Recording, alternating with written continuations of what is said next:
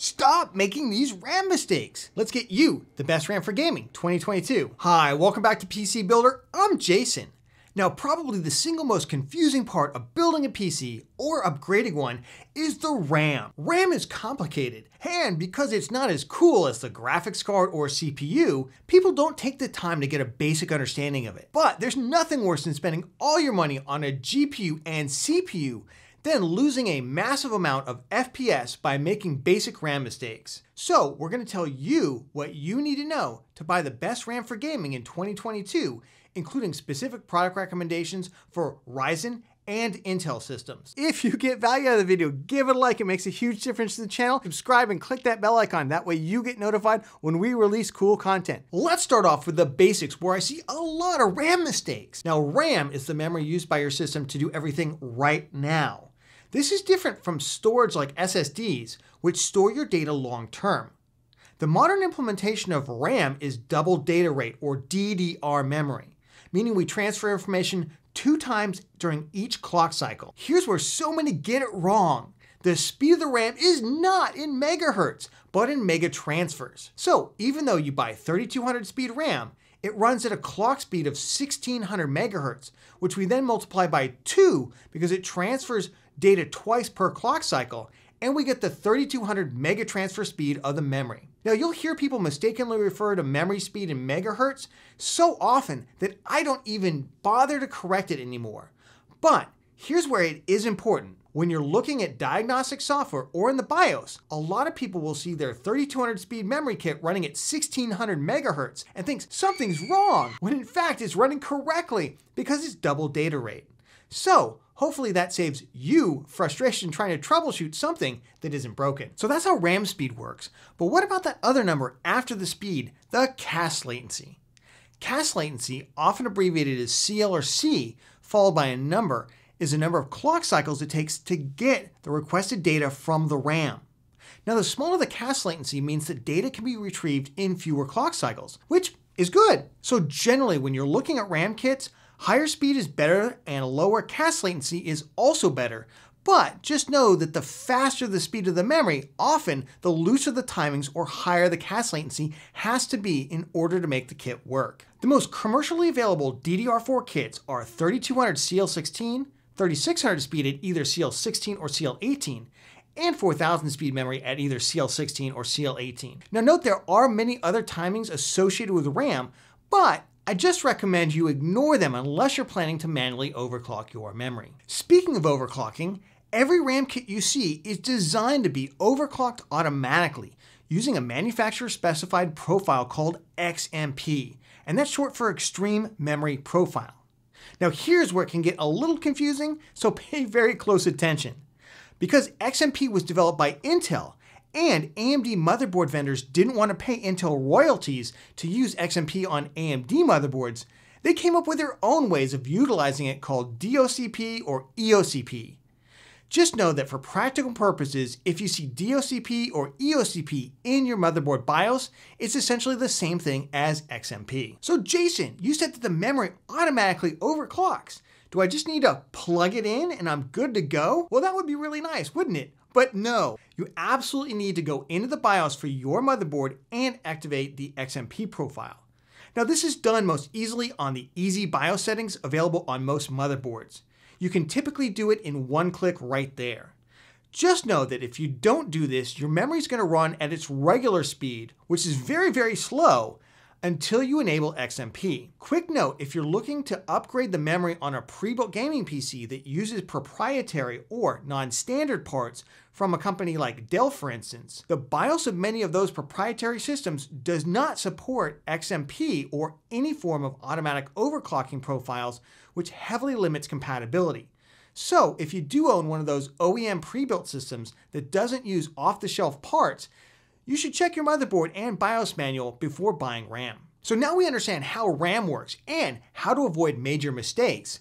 Let's talk about how to buy the best RAM for gaming 2022. Now, first off, you want to make sure to buy your memory in a kit of either 2 or 4 sticks. This is going to ensure that you're using 2 sticks per channel, or what's called dual channel. Using a single stick of RAM can limit your FPS by up to 20%. and it greatly reduces 1% FPS lows due to higher system latency. One quick note here is that technically a stick of desktop PC RAM is called a DIMM, or DIMM, but I'm just gonna keep calling them sticks for simplicity, as this video is just about desktop memory. Second, let's talk about DDR4 versus DDR5. Now, as we recall, DDR simply stands for double data rate memory, and the number afterwards refers to the generation. So DDR4 is the 4th generation of double data rate memory, and DDR5 is the 5th generation of double data rate memory. Now DDR5 is very new, and at the time of filming, only 12th gen Intel CPUs can use it, and only if they buy a motherboard specifically designed to run with DDR5. Everything else currently on the market, that's Ryzen 5000, 4000, 3000, as well as 10th and 11th generation Intel CPUs, uses DDR4 memory. 12th gen Intel CPUs also use DDR4 as long as you can make sure to purchase with a board that works with it. Ryzen 7000 CPUs launching in the fall will be DDR5 only. Now, because DDR5 is so new, it's super high priced. And while Intel's 12th generation CPUs can use it, as usual with a new technology, it actually doesn't perform as well in gaming as the more mature and much cheaper DDR4 memory.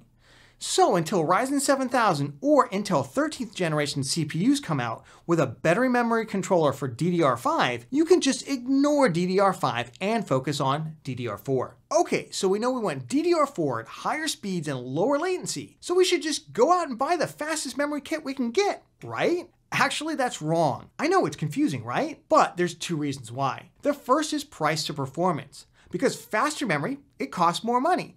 But is it worth the price increase, or should you spend that money upgrading something else? In reviewing many third-party gaming tests and conducting several myself detailed in other videos, the answer is that with the current generation of GPUs, the RTX 3000 series and the Radeon RX 6000 series, we only see differences of about 5 to 7% FPS in games when using an RTX 3080 or faster GPU and gaming at 1080p, mostly in competitive shooters. For the vast majority of gamers at 1080p using a mid-tier or below GPU, or gamers playing at 1440p or higher resolution where the GPU is the bottleneck, not the CPU, we do not see a gaming performance increase after 3200 CL16 memory.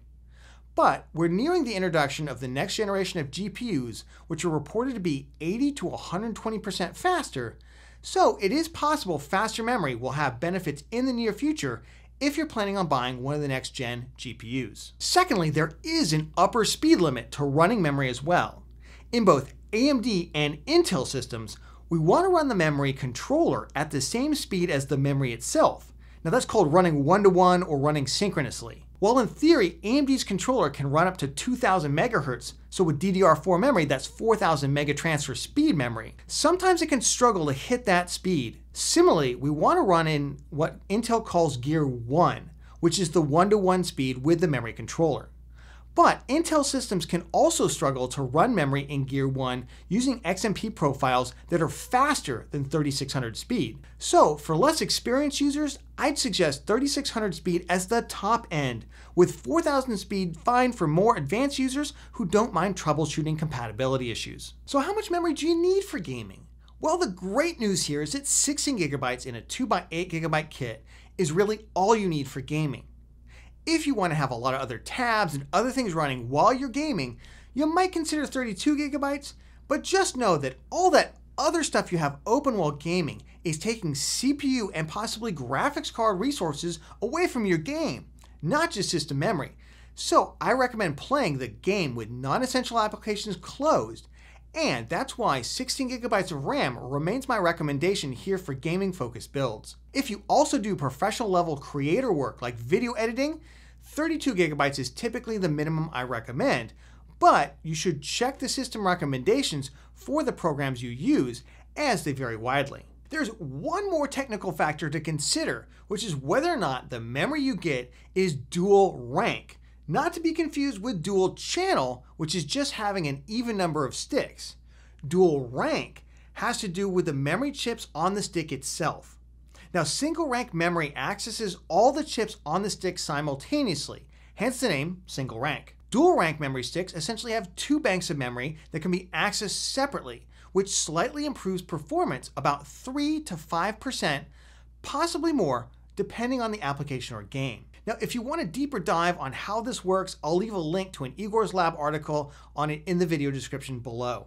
So, how do you get dual rank? Well, either you buy a 2-stick kit that's designed to be dual rank, or you get 4 sticks of single rank memory, which acts like dual rank kits. Since almost all 8GB sticks are single rank, that means you can only get dual rank sticks if getting sticks that are at least 16GB in size or larger. So then at a minimum, you have a total system RAM of 32GB or more. And just to make things extra confusing, while most 16GB sticks used to come dual rank, due to the silicon shortage, many of the memory vendors started making them single rank. So it's almost impossible to tell which 16GB sticks will come dual rank, as sometimes even 2 kits with the same model number ordered at different times will come with different ranks. So to ensure you get it, you should get 4 sticks of 8GB for 32GB total. You can either order a 4x8GB kit or by buying 2 of the same 2x8GB kits at the same time. Just know that using 4 sticks of memory instead of 2 is a little harder on the memory controller, so there is a chance of this reducing compatibility the faster the memory is. In my opinion, just for gaming, it's not worth chasing dual rank, as it requires you to buy 32GB of total memory instead of just the needed 16GB. That is money that is better spent on a faster GPU, CPU, better motherboard, quieter cooler, more SSD storage for your games, or better ventilated PC case, all of which will likely net you more performance or enjoyability. Quick Intel reminder, because they make memory so complicated, if you're using a 10th or 11th generation Intel CPU, you will need a B560 or Z series motherboard to overclock those or set XMP profiles above the slower speeds that they've set. Or if you're using 12th gen, just know that the H610 motherboards will not allow you to apply XMP profiles above 3200 speed. So choose your motherboard carefully. Let's jump into some specific product recommendations, and we'll start at the low end and work our way up. Remember, links for everything is gonna be down in the video description. There'll be links to Amazon, Newegg, and others. Check the pricing. Sometimes memory prices change, and it might make sense for you to spend a little bit more if it's only a couple bucks.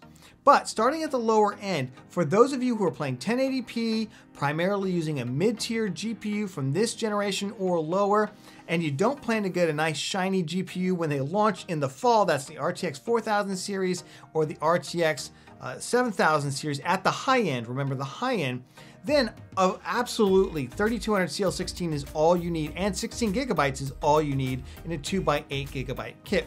Now we have found that 3200 is about the floor. You don't really want to go any slower, so you don't really want to shave off another $1 or $2 by going 3000 speed memory.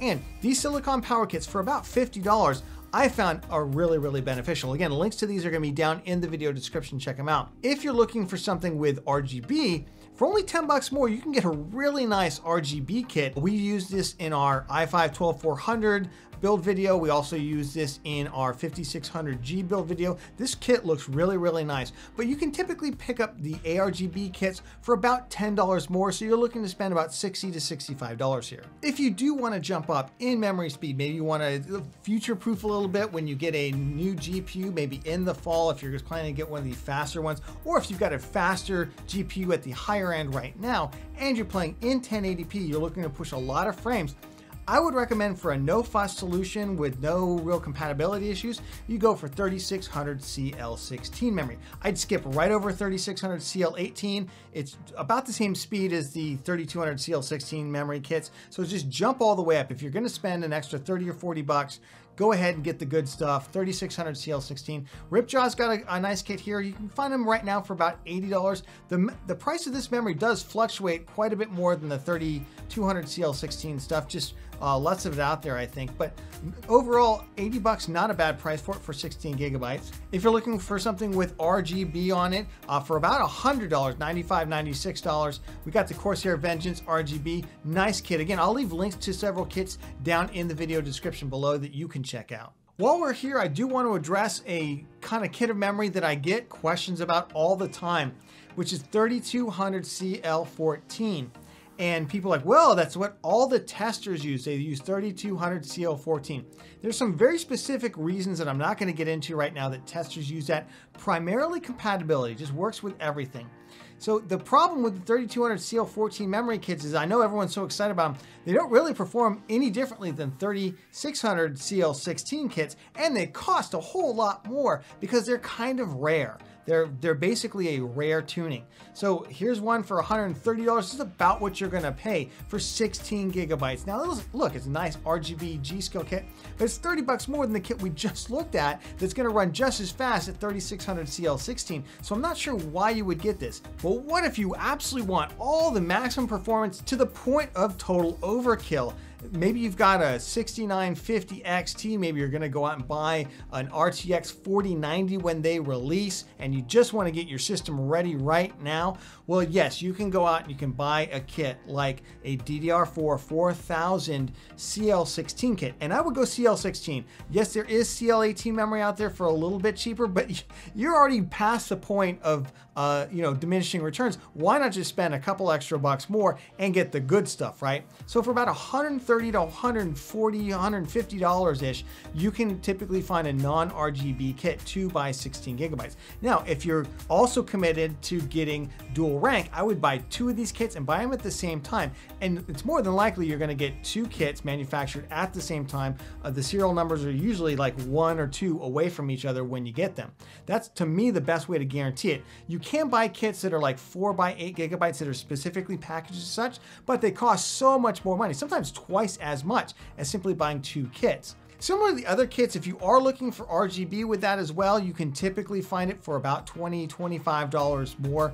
G-Skill offers a number of these kits. You often see them from Corsair, other typical brands out there. And just remember, if you are having problems with compatibility in this memory, especially when you have 4 sticks, you're really pushing that memory controller hard, you may need to back off on the speed a little bit. 3800 might be a good manual timing if you know how to do that, or even loosening up the cache latency to something like 4000 CL18. However, now we're getting into manual tuning, which this video is not about, but just some potential guidance out there if you do run into some issues trying to push this super fast memory. Mr. Bear. Kitty. Remember, if you get value out of the video, give it a like. It makes a huge difference, especially this guy right here. And of course, subscribe and click that bell icon. That way you get notified when we release cool content. One of the coolest content out there, of course, is what's the best graphics card for gaming? What's the best GPU for gaming? We're gonna put up the video right here. We go through everything you need to know to buy the best GPU for gaming in 2022. And we'll catch you on the next one.